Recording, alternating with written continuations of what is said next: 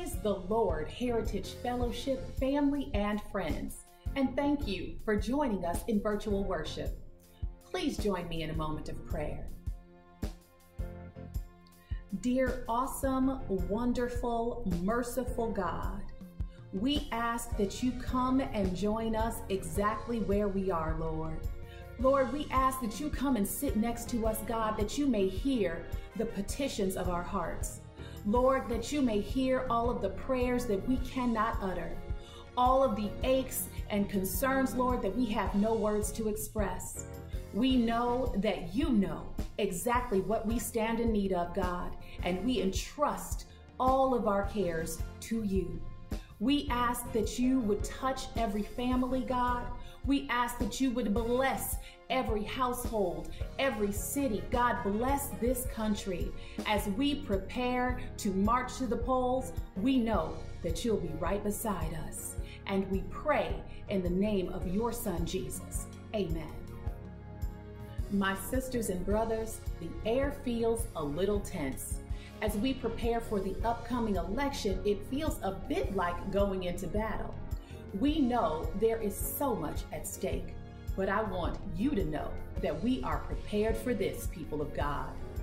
Ephesians 6 reminds us to take up the whole armor of God, that we may be able to withstand in the evil day. It goes on to say, wrap your waist with truth, put on the breastplate of righteousness, and put on shoes of peace. But above all, taking the shield of faith, with which you will be able to quench all the fiery darts of the wicked one.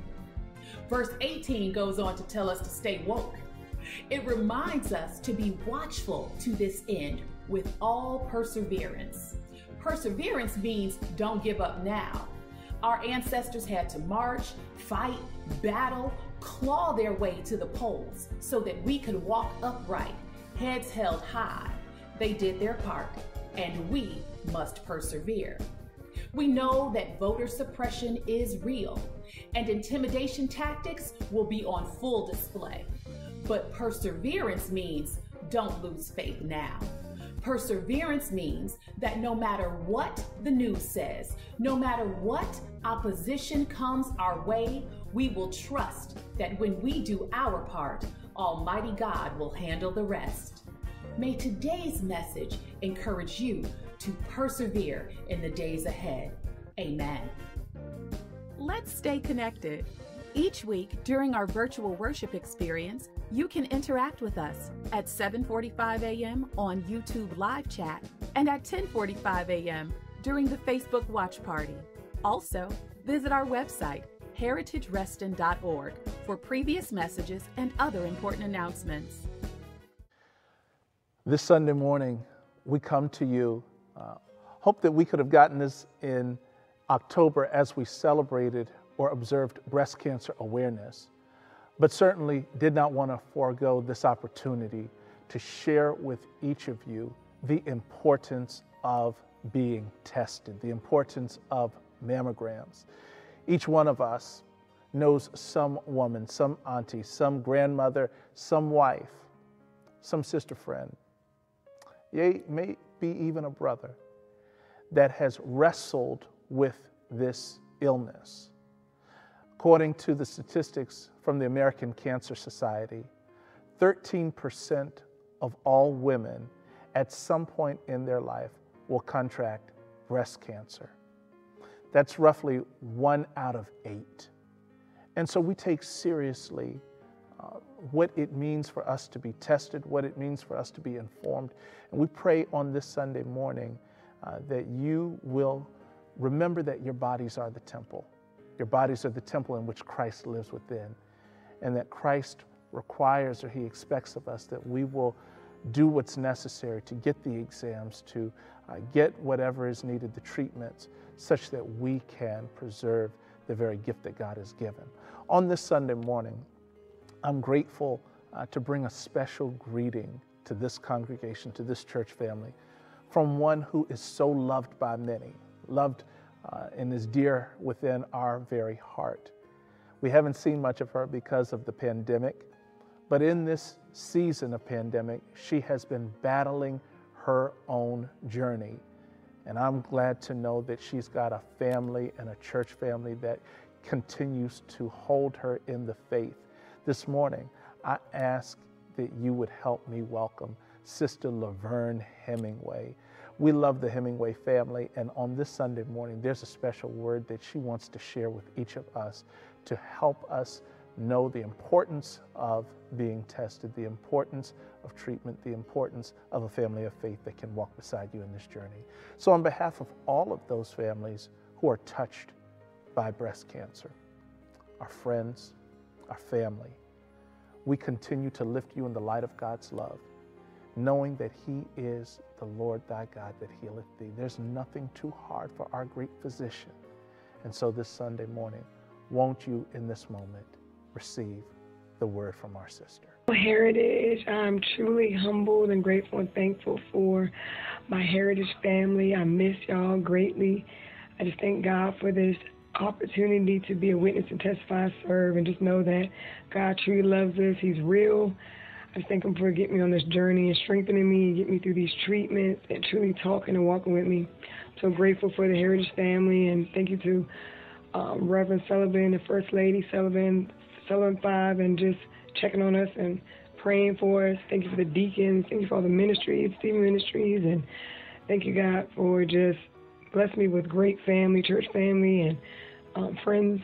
I'm just so grateful and thankful and humble, and know that God truly wants us to repent and stay focused and seek Him in the kingdom first. And just know that Jeremiah 29:11, which is one of my favorite scriptures, is that God knows plans that's going to prosper us, not to harm us, but give us a future and hope.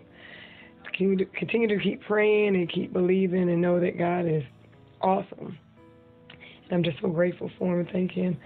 Thank you again for all the ministry and the love and the cards and the texts and the prayers, and just truly just being there for us. We're grateful and thankful. Thank you. We miss y'all. In the love of the Hemingways.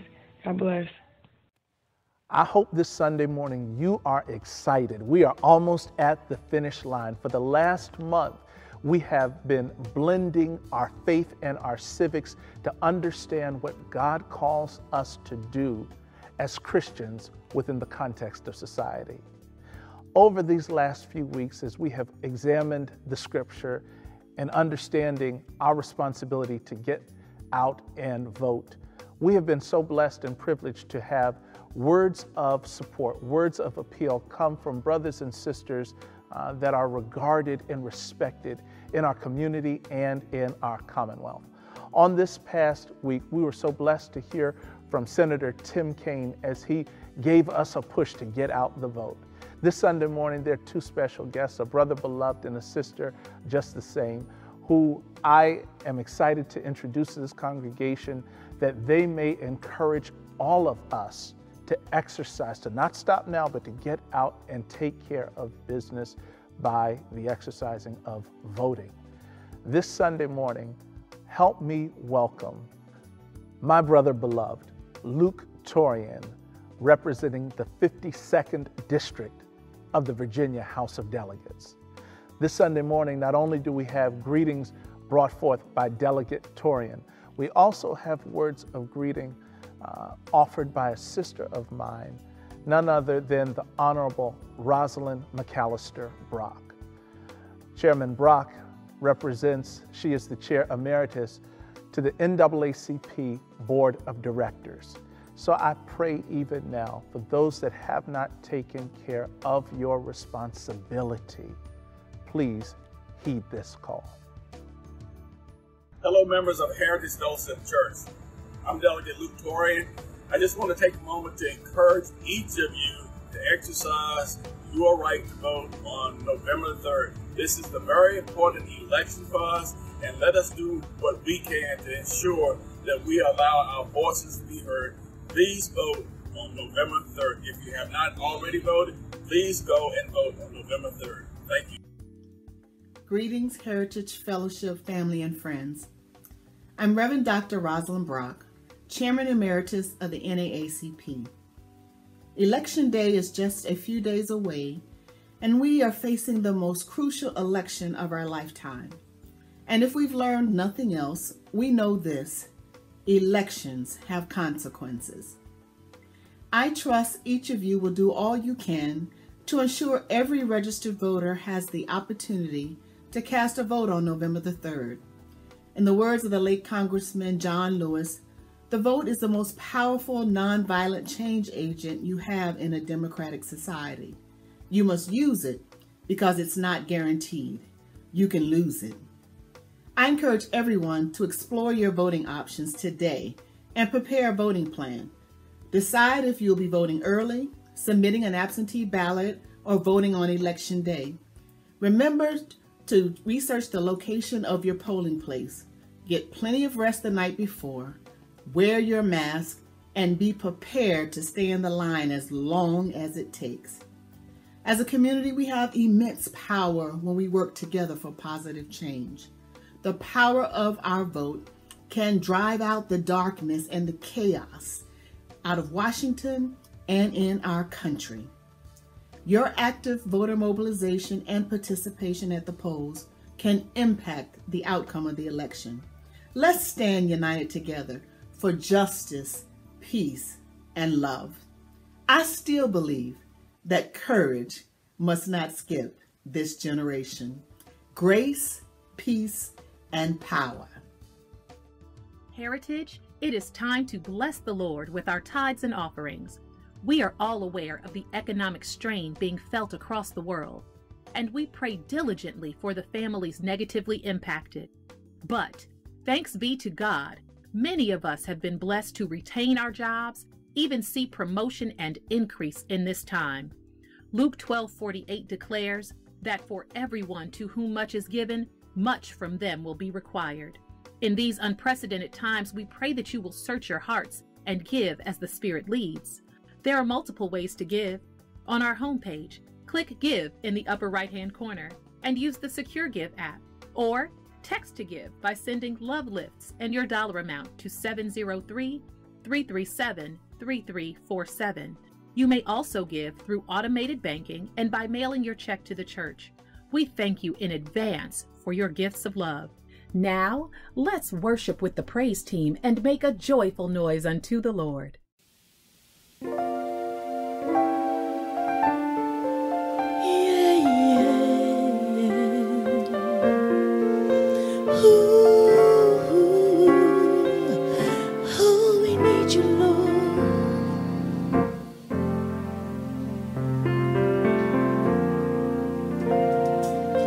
We need you, Lord.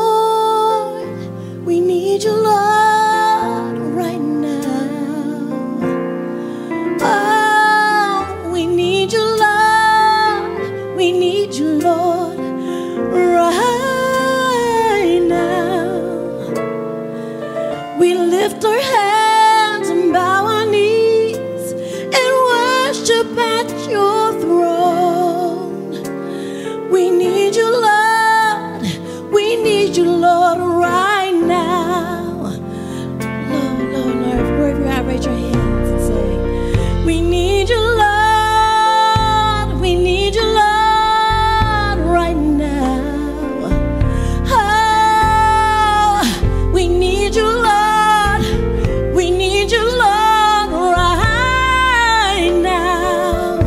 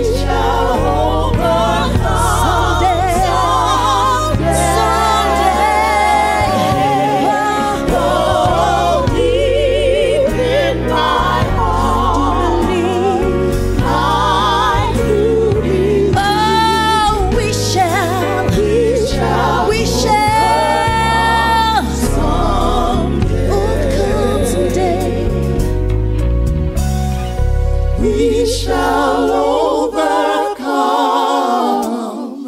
We shall overcome. We shall overcome someday. Oh, deep in my heart, I do believe we shall overcome someday.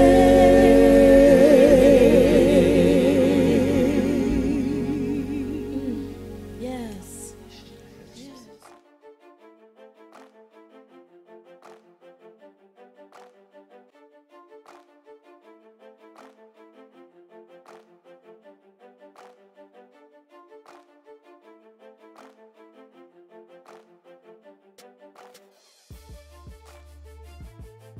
Good Sunday morning. The Word of God says in Jeremiah 33:3, "Call to me, and I will answer you, and tell you great and unsearchable things you do not know." This Sunday morning, we reach out to a God that's reaching out to us to hear what thus says the Lord, for the words that we need to hear spoken over our lives. I greet you in the strong name of Jesus this Sunday morning and ask that you join me in a word of prayer. Our Father and our God, we thank you, God, that you still desire to speak to us. That, Lord, what you ask of us is that we call upon your name, and that at the moment that we call upon you, God, that you'll show up and you will answer. This Sunday morning, God, there's a brother, there's a sister calling on your name that needs to hear a word from you, needs to get some directions, needs a fresh download that can only come from heaven. So God, won't you speak in this space? Won't you speak through this message? Won't you, oh God, move, oh God, through every barrier and obstacle that separates us, that we might hear a word from you this Sunday morning. Lord, we don't just want to be hearers of the word, make us doers of your word. And so, God, we enter into worship this Sunday morning with great expectancy of a God who has never failed us. Thank you, Lord, for meeting us in this place of worship. We ask, God, that everything that you have established might indeed come to pass. It's in Jesus' name that we give you the glory, the honor, and the praise. In Christ's holy name, let those that love the Lord say amen. Amen. This Sunday morning, as we enter into that final installment of Faith and Civics, I invite your attention to get out your Bible, pull up your app, and join me in a reading from the Gospel of Matthew, chapter 5, verses 14 through 16. Matthew chapter 5, verses 14 through 16. You'll find these words. You are the light of the world. A city that is set on a hill cannot be hidden, nor do they light a lamp and put it under a basket, but on a lampstand, and it gives light to all who are in the house. I feel like pushing into 16. Let your light so shine before men that they may see your good works and glorify your Father in heaven. This Sunday morning, I want to preach from the topic, Be the Light. On the eve of this historic election, let me be transparent and admit this Sunday morning, like never before, God in this series of Faith and Civics has had to lead me by the hand. Allow me to take the Reverend Doctor off and just be your pastor and let you know, when we started out 4 weeks ago, little did I know how the Lord planned to navigate us sermonically. But I know now without a shadow of a doubt, the Lord has led me to say the things I've said. In the last 7 months, we have been in constant communication on endless Zoom calls, bombarded by events in our nation that have intensified by the minute to bring us to a new level where each of us are searching and trying to wrap our minds around the times in which we live. And I hope you can appreciate that I've laid on you what the Lord has laid on me, to invite you to hear his voice in response to the questions we don't often seem to ask aloud. Am I my brother's keeper?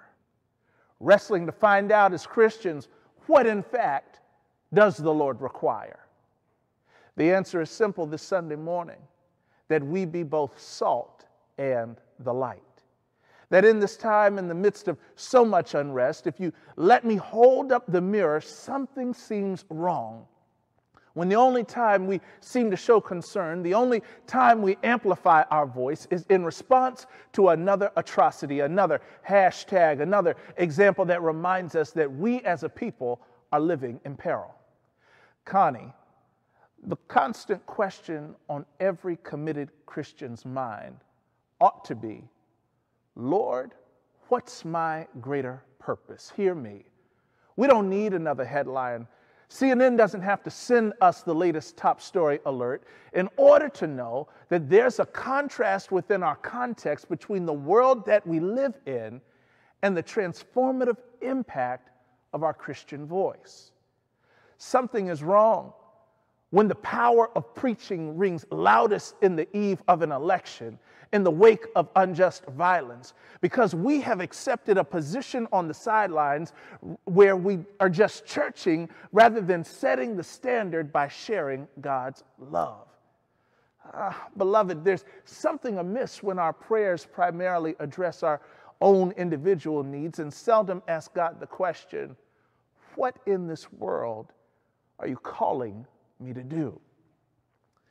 It was that great abolitionist, Frederick Douglass, stuck between slavery and freedom, who said, I prayed for freedom for 20 years, but received no answer until I prayed with my legs. That at some point, beloved, faith has to move you from your knees to your legs to figure out what God would have us to do. I've said it almost weekly. Faith is more than a Sunday morning journey, more than the church where my name appears on the roll. Faith is the conviction God invites us to live into as we press our way into God's power. Permit me to say it, faith in action activates the shift from what I've read about God to how I serve God because I know God. James chapter 2 says it like this, show me your faith without your works, and I will show you my faith by my works. Because the true application of our faith always leads God to guide us to perform greater works. Faith in civics is more than pastors' politics, more than just sideline commentary on the condition of our world. Faith in civics is a conscience check for every Christian that challenges us in the face of what feels like an impenetrable barrier. How has God called us to be the church? Maybe this Sunday morning, you're worshiping, unsure about what Tuesday will bring. Or perhaps you're dialed in and feel good because you've posted on social media images of you in your nail, having stood on long lines to fill out the ballot and get your sticker, proclaiming to the world you've done your part, you've exercised your right to vote. Side note, there's no shade in that, no judgment. I did that too. But maybe this Sunday morning you're watching on the eve of this election, prepping for the watch party, or still unsure about Tuesday and just what you're called to do. And the good news, beloved, is God says, I'm not finished. Regardless of the outcome of this election, I still have an assignment for you to show up as the light. I'm not minimizing the election. Lord knows this is one of the most serious ones of our life, but God says to you and to me that what I'm calling you to live into is a place and in a space where you are identified as the light. That if we consistently showed up as Christians in the light, then we still wouldn't have people in our world living on lockdown in unliberated places. If we consistently showed up as the light, as committed Christians, God could deliver us as the change agents for a debased and deteriorating culture. If Christ could count on us to be his light, there would not be disparities in our healthcare, education, or even our employment, because God could count on us to stand in the gap. Why? because we are the light. Better still, we're manifestations of the light, that the blessings that God sends in our lives might flow into the lives of others. If you're with me this Sunday morning, there's a word found in the Gospel of Matthew, Matthew chapter 5, a word Jesus delivers to his disciples. He simply declares, "You are the light." Pause. We don't have to look much further. Jesus looks at them without much explanation and says, "You are the light." Deacon Cole, can you imagine this Jesus, fully God and fully man, this Jesus, the second in the triune nature of the Godhead, Jesus, the miracle worker from Nazareth, the one who performed miracle signs and wonders, looks at the disciples and declares, "In you I see the light." If I'm honest this morning, that may just be the challenge that keeps us from doing the things God has called us to do. Because when we look at ourselves, we don't see ourselves in the light that God sees when he looks at us. Though the text doesn't give us the dialogue, I imagine what made this ministry on the mountain difficult is that Jesus sees the disciples in a way that they cannot see themselves. They come up on this mountain as Peter, Andrew, James, John, Philip, Bartholomew, Thomas, Matthew the tax collector, James, Thaddeus, Simon and Judas. But when Jesus sees them, he collectively says, "You are the light." Melvin, this must have been strange to them to realize that in the presence of God, Christ was actively transforming their identity such that he no longer saw them as they were. He saw them as he intended them to be, and he calls them the light. Somebody get this. This mountaintop experience wasn't about what they were qualified to do, but what Christ qualified them to be because he was sending them as the light. Understand, implicitly, this calling from Christ to be the light was his purpose to deploy them into the presence of places that were absent of the light. Why? So that God's greater glory could be revealed. Hold on to this. When Jesus commissions these disciples to be the light, he's sending them to live amongst a people lost in darkness. He's sending them to folk who can't find their way. He's sending them to people who've been knocked down and counted out. He's sending them to some people who need to know, like you and me, that the Savior lives. Jesus says, it's not about where I'm sending you, but what I expect from you, that you don't just occupy space and never make a difference, but that you transform every place until the world knows that I'm the source of your light. If you understand the context of the disciples, you understand how the Lord can send them to the sick and possessed. You understand how they can follow Christ, the enemy of the state, and stay focused on ministry even though they've got to endure a Roman regime. That if you understand Christ and his light, you understand how Jesus couldn't sit by and watch the multitude stay hungry, how he fed the multitude, the 5,000, with a few loaves of fish and bread, because God always shows up in the midst of lack, in the midst of devastation, in the midst of darkness, to demonstrate that he's well able to be our light. The question really isn't of Jesus, but how will the disciples live on the other side of this mountain? Can I pull up a little closer? How will we live on the other side of this election?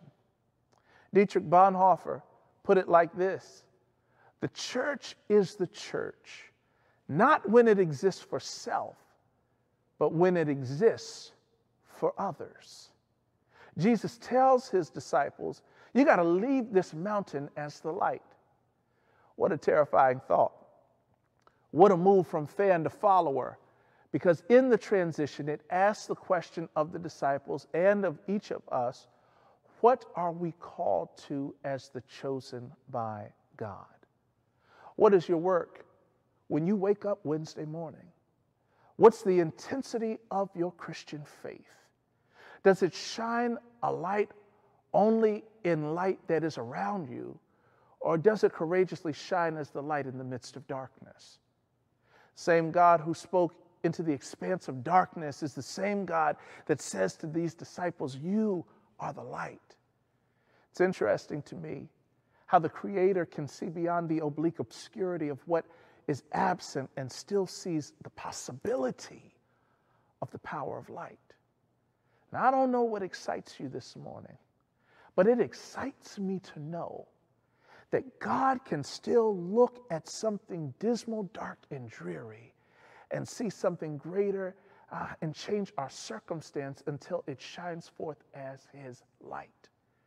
From the beginning of creation until the end of eternity, God has specialized in seeing something beyond darkness, beloved. When Jesus huddled with the disciples, they're prepared to be effective in the darkness because they're connected to the light. That means they can't hide in a dim identity. They can't act like they haven't been called. They've got to shine boldly and unapologetically, because that's, after all, what light is designed to do. Now, I would that you would allow me to pick up right next to you this Sunday morning, because God has called us to be His light. God expects something from this experience that will help others to see. God says there are too many lost in darkness. I need you to serve me by being a point that shines a radiant light into their lives. The amazing quality of God's light is you cannot be filled with God's light and not reflect His light. Jesus says, be the light. Let me see if I can bring this home, come at this differently this Sunday morning. If you could see the back end of this production, you'd see there's a film crew whose primary job is to focus on the light. They wouldn't want me to tell it, but every week while you're in the Word with me, there's a crew that captures every detail to make sure that you can connect and see, because we've been filming with the right light. Every week, Kathy Monroe and Minister V spend the most amount of time on one element alone, making sure that the light is right. They check for the shadows, check the appearance of images. They critically examine every element to make sure there's no distraction to take your attention off of the message. Each week, there are 3 primary areas they pay attention to that make a difference in what you see. Can I give them to you real quickly? Intensity, direction, and quality of light. I hope they don't mind me giving it to you this morning, that they critically measure the intensity, the direction, and the overall quality of the light. Intensity. How bright is the light source burning? Direction. Where is the light source and what does it show us? Quality. What is the overall effect? Each week they study 3 areas to examine the light: the intensity, the direction, the quality of its overall effect. And I wonder what Jesus really meant when He told His disciples that they were the light. Was it more than just the contrast between them and the world that He was sending them in? Maybe it had to deal with a greater scrutiny, allow them and the world to see that God calls us differently when He calls us to be the light. This Sunday morning, maybe the Lord is looking to see the intensity of how well we burn the light. Maybe He's looking to see what direction is the source of our light. Maybe, beloved, He wants us to stand and to observe what is the quality. Is it a harsh or is it a warm light? We are the images and the representation that are warmed by God's love. And Faith in Civics asks the question, how can I better serve God as His light? If in this time of darkness, believers would put aside politics and live as the light, we would discover that light disperses the presence of darkness, because that's what happens when God is present in your living.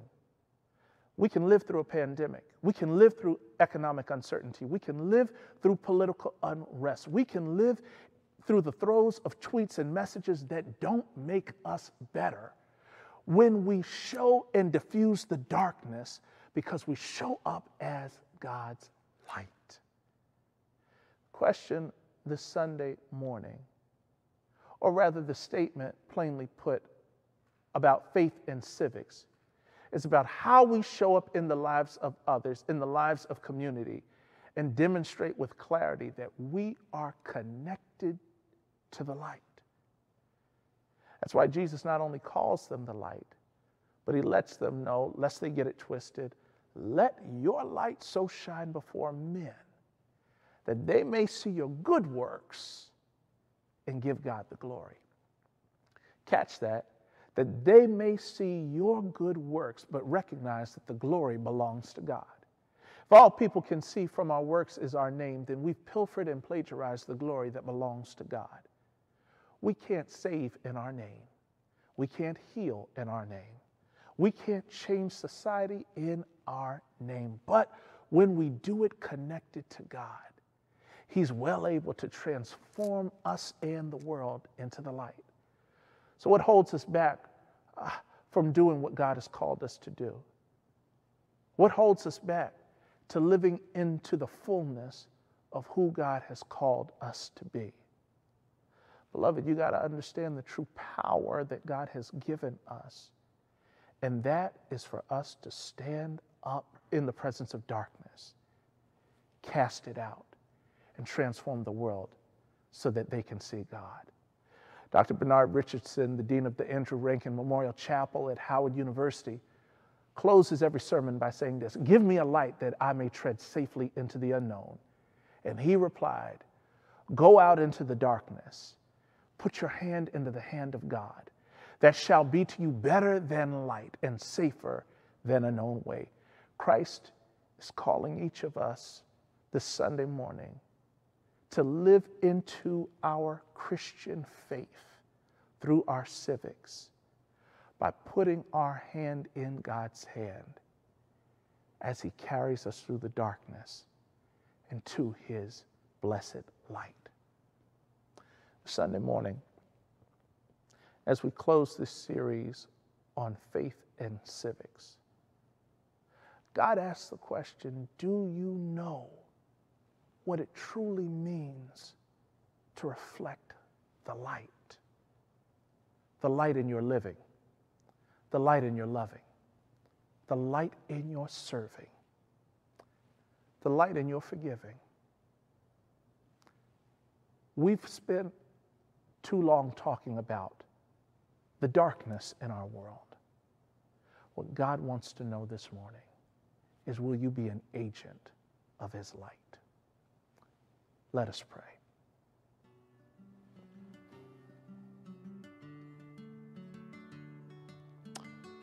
God, this morning, our desire is that we would walk in the light of your love.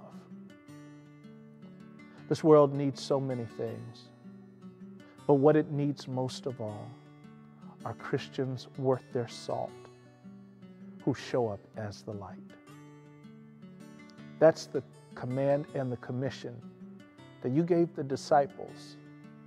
That's the command and the commission, God, that you rest on our hearts this morning. It's no surprise to you, God, the condition of our society.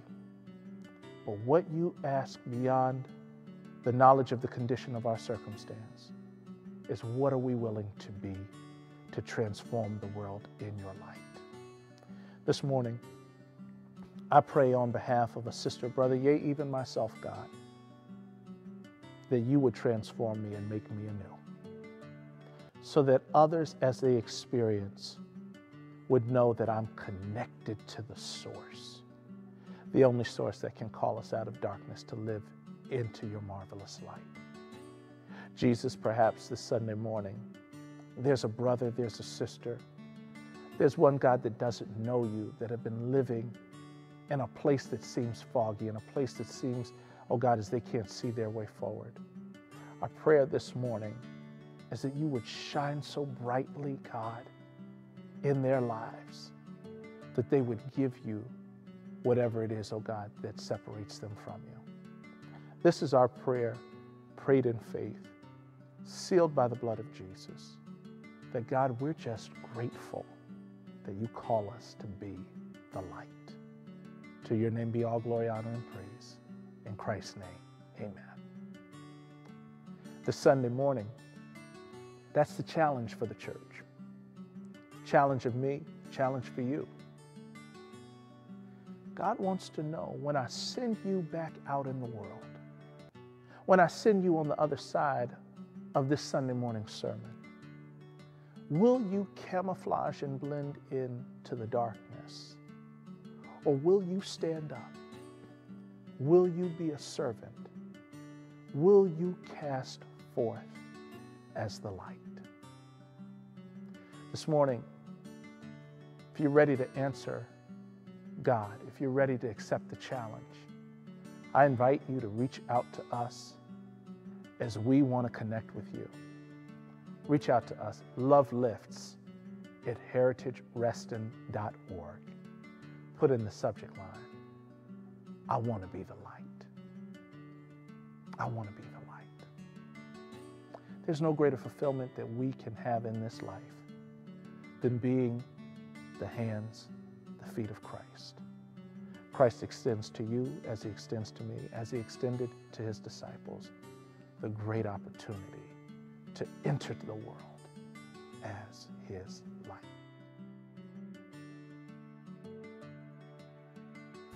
This Sunday morning, as we conclude worship, I want to leave you in a different place this Sunday morning with the song that was written and composed to be the light in the midst of a world that was dark. A song that is so familiar to each of us. Lift every voice and sing.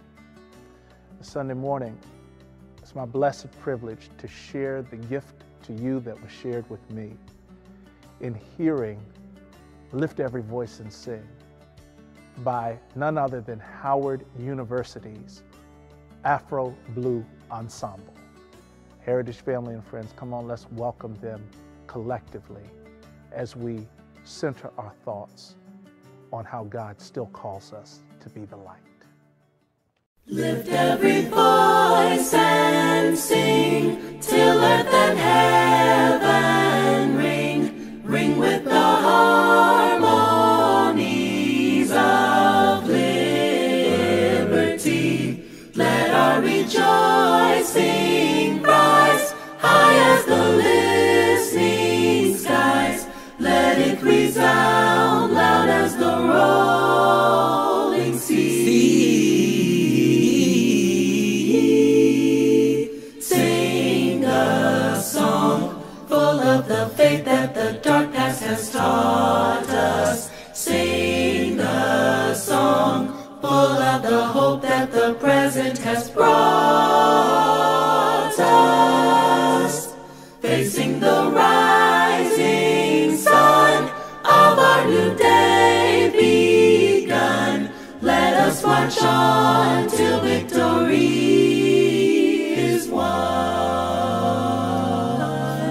Stony the road we trod, bitter the chastening rod, felt in the days when hope unborn had died. Yet with a steady beat have not our weary feet come to the place for which our fathers sighed.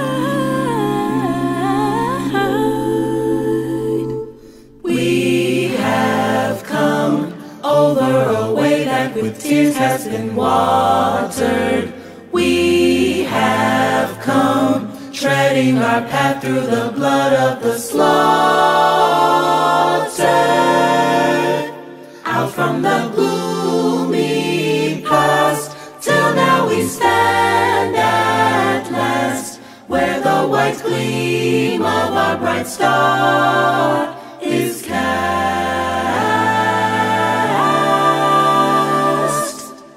God of our weary years, God of our silent tears, thou who hast brought us thus far on the way, thou who hast fired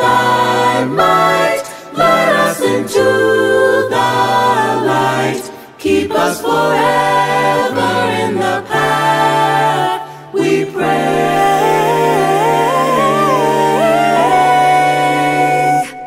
Lest our feet stray from the places, our God, where we met thee. Lest our hearts, drunk with the wine of the world, we forget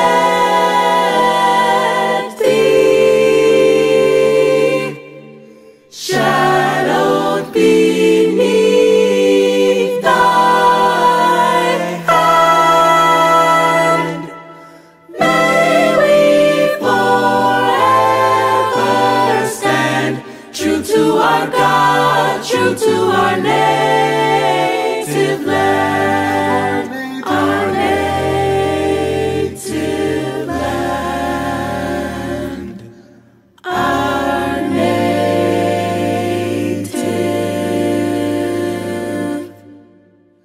land.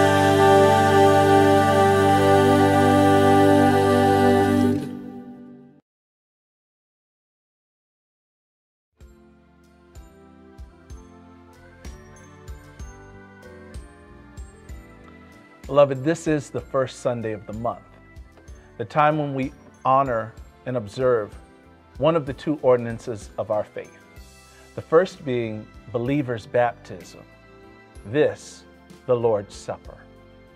That we wanted to come to you this morning in the true keeping of how Jesus gathered with his disciples. It was intimate, it was personal, it was in fellowship one with another. And so this morning, wherever you are, whether you're around a table, whether you are in your office, no matter where you are, let's connect together in an intimate way as we remember and observe the Lord's table. Won't you share in the Apostles' Creed with me? I believe in God the Father Almighty, creator of heaven and earth. I believe in Jesus Christ, his only Son, our Lord. He was conceived by the power of the Holy Spirit and born of the Virgin Mary. He suffered under Pontius Pilate, was crucified, died, and was buried. On the third day he rose again. He ascended into heaven and is seated at the right hand of the Father. He will come again to judge the living and the dead.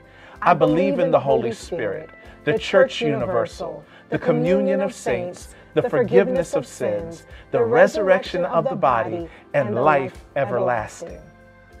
For I have received of the Lord what I also handed unto you, that the Lord Jesus, on the night when he was betrayed, took a loaf of bread.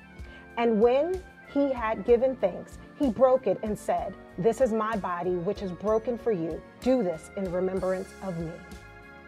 In the same way, he took the cup also after supper, saying, "This cup is the new covenant in my blood.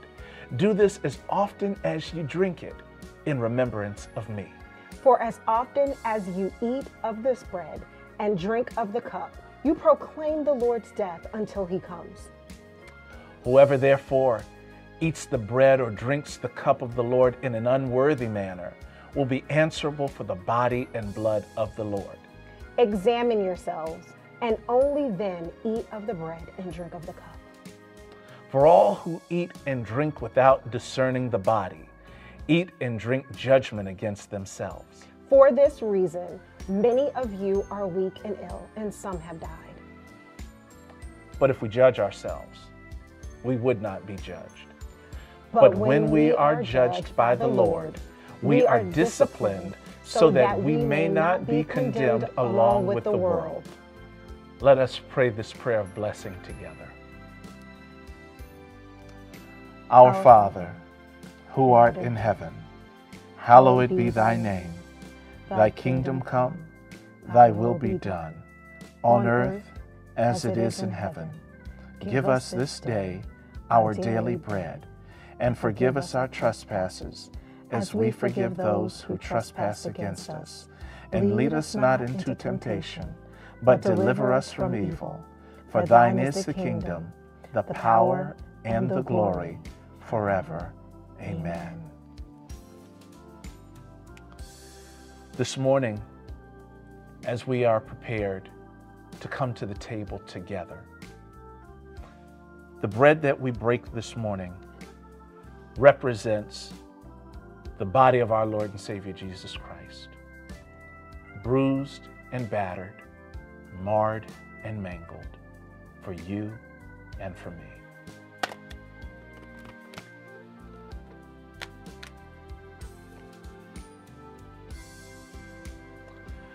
This cup that we lift represents his blood spilled on the cross of Calvary for the remission of our sins. What can wash away our sins? Nothing but the blood of Jesus. Come, beloved, let us eat this bread in remembrance of the Lord's body. Let us lift this cup in celebration that his blood has covered our sins.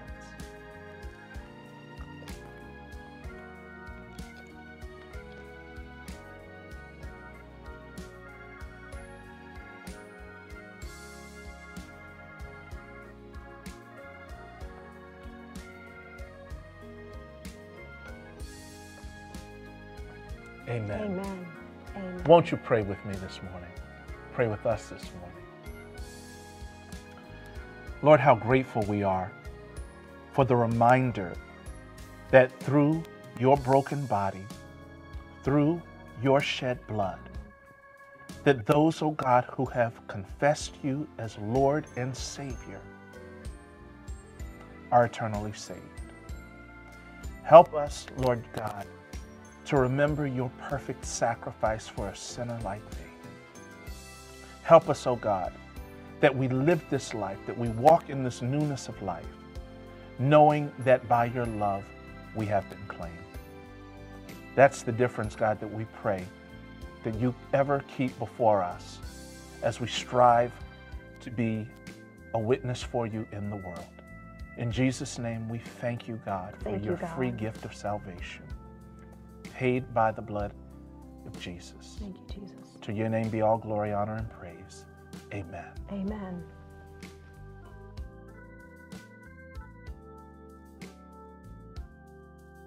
Thank you for worshiping with us, and please stay connected. Join us for the Hour of Power on Wednesdays at 7 p.m. and daily for morning prayer. Also, subscribe to our YouTube channel and follow us on Facebook and Instagram. Have a blessed week.